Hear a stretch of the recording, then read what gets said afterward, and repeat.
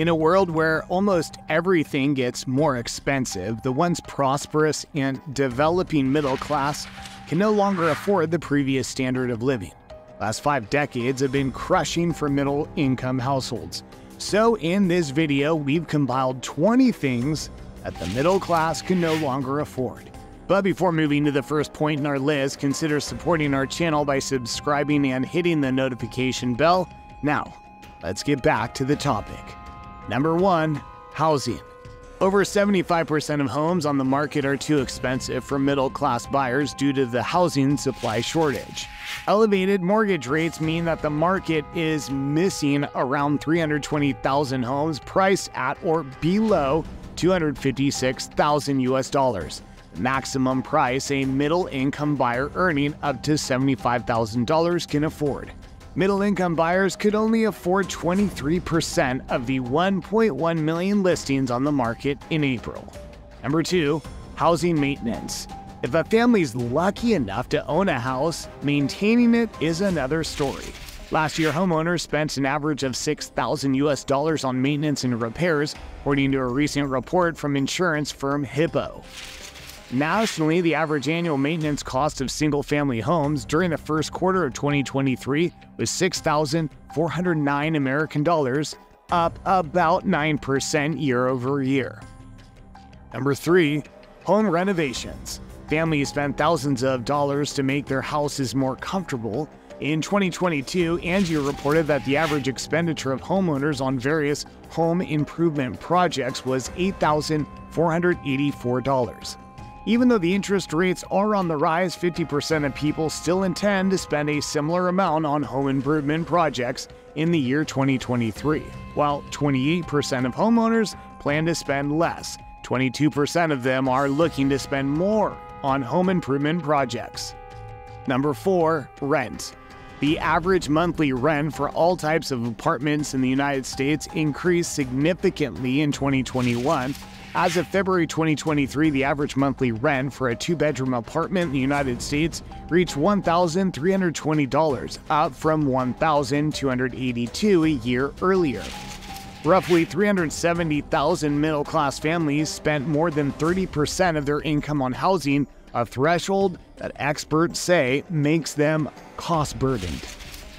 Number 5. Healthcare. According to a report, middle-class Americans face the highest risk of medical debt, with almost 1 in 4, about 17 million people having outstanding medical bills. Middle-income families are stuck with medical bills because they earn $50,000 to $100,000 US a year and are more likely than those with lower incomes to seek care but don't qualify for Medicaid or charity care to help pay for it. Number 6. Childcare. What can be more important than a future generation? Unfortunately, childcare services right now cost a fortune. According to a recent report by Care.com, 67% of parents spent 20% or more of their household income on childcare, up from 51% who reported spending that much in 2022. The report also found that 79% of families anticipate spending more than $9,600 US per child this year, with many spending significantly more. On average, families spend 27% of their household income on childcare. For 59% of parents surveyed, this means shelling out $18 a year per child. Number 7. Long-term care. The population of middle-class seniors in America is projected to reach 16 million by 2033, an 89% increase from current levels. A new report shows that 8 in 10 Americans are unprepared to cover the cost of long-term care, like living at a nursing facility. Number 8. Education. The average cost of college in the United States is over $36 US per student per year, which includes expenses for books, supplies, and daily living. This cost has more than doubled in the 21st century, with an annual growth rate of 2% over the past decade.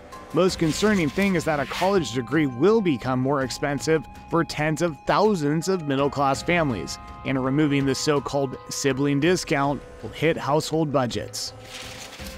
Number 9. Private schools or tutoring. American satisfaction with K-12 education in the U.S. dropped to a record low 36%, according to Gallup's 24-year tracking. Annual tuition at an average private high school is over $16,000. Connecticut is one of the states in the U.S. where the cost of tuition can be pretty high.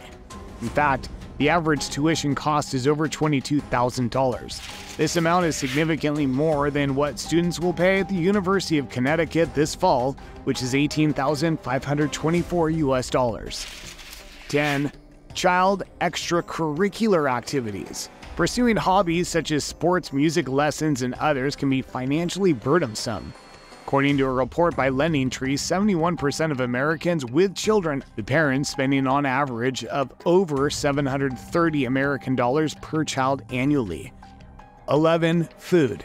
The United States Department of Agriculture predicts that food prices will continue to rise in 2023, but at a slower rate than in 2022. The USDA predicts that food prices will increase in 2023 with an overall increase of 5.8%. Food from grocery stores is predicted to rise by 5.1%, while food from restaurants or other establishments is expected to increase by 7.1%. 1 in 4 U.S. parents say there have been times in the past year when they could not afford food their family needed. 12. Emergency expenses. Regarding income, around 73% of households earning below $50,000 or between $50,000 and $75,000 annually are experiencing a decrease in savings due to inflation. Most households with lower incomes have no backup savings. As of May 2023, those with lower and middle incomes were the most likely to state that they do not have any emergency savings. 13. Debt. Consumers' balance sheets are under pressure due to the combination of inflation and rising interest rates. In the second quarter of this year, ending in June, U.S. consumers accumulated an additional $43 billion in credit card debt.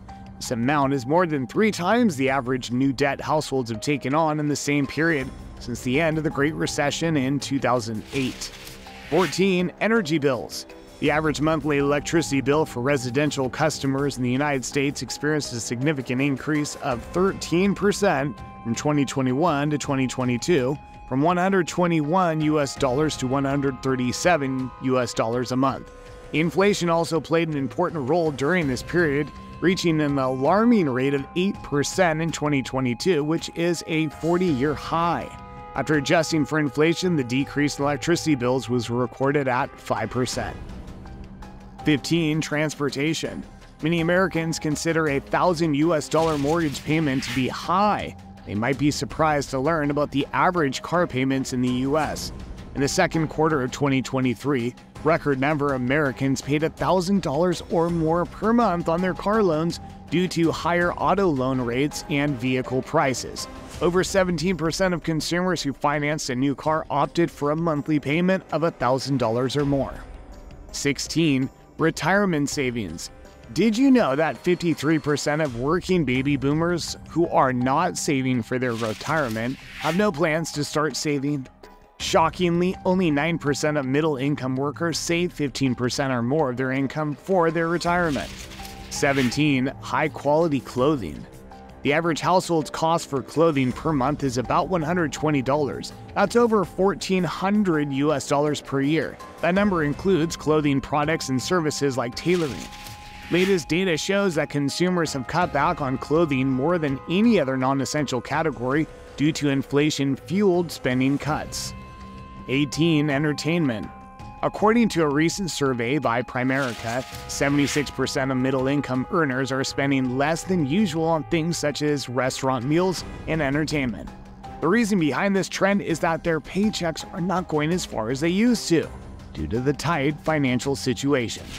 19. Vacations. Many middle-class Americans have reduced their vacation expenses. According to the Bureau of Labor Statistics, from May 2021 to May 2022, the index of airline fares rose by 37.8%. However, in May 2023, the index showed a drop of 13.4% from the previous year. Insider reports suggest that round-trip flights from the U.S. to Europe were averaging $1,200, which is a 37% increase from both 2019 and 2022. 20. Legal services. Over 57 million people are eligible for legal aid during the federal test for income eligibility, which is set at 125% of the current poverty line or less. However, this estimate falls significantly short of the actual need for legal services, as a considerable proportion of middle-class individuals are unable to afford legal representation for significant legal issues. Thank you for watching. Hit the like button if you enjoyed the video, and let us know what you think about the subject in the comments section below.